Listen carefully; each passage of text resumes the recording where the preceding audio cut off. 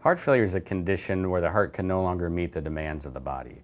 The heart is basically a pump, and when that pump fails, it results in a variety of symptoms. It is serious, however, millions of patients live with heart failure. The two main symptoms of heart failure are fatigue and congestion. The fatigue seen with heart failure is more severe than that seen with other health conditions, and the congestion we see results in lower extremity or leg swelling, shortness of breath with activity, and difficulty breathing when a patient lays down to sleep at night.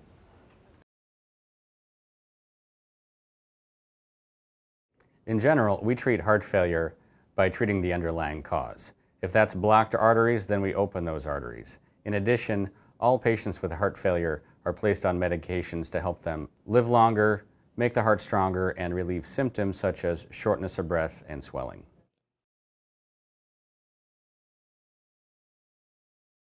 Allegiant Creighton Health has developed a system of care for patients with heart failure.